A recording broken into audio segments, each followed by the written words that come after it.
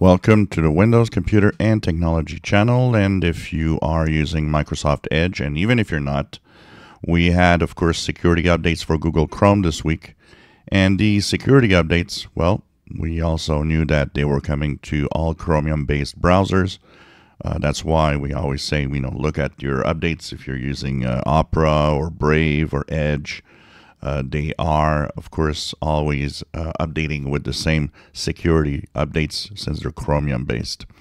So Edge had its update. If you go into the upper right corner, the three horizontal dots, help and feedback about Microsoft Edge, and you will be updated to version 114.0.1823.51.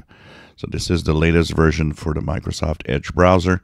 It contains all the security fixes, including the critical one that was announced by Google for the Google Chrome browser. So how bad that is, we have no idea because they're not really giving us much information. But this is important to apply. I always say, even if you don't use Edge, take the time to update it because this will definitely help you out. Sometimes, you click a link and, how sometimes Edge is kind of popping up for some reason by clicking a link or whatever.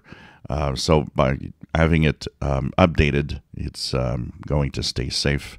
It doesn't update necessarily for those that never use it, as the service might not be running. So just make sure that you're at the latest version so that you stay safe, especially with all the security flaws. And, if you do get into Edge, well, at least it's your first line of defense is the security updates of the browser. And if you use Edge, well, of course, it should technically update itself automatically.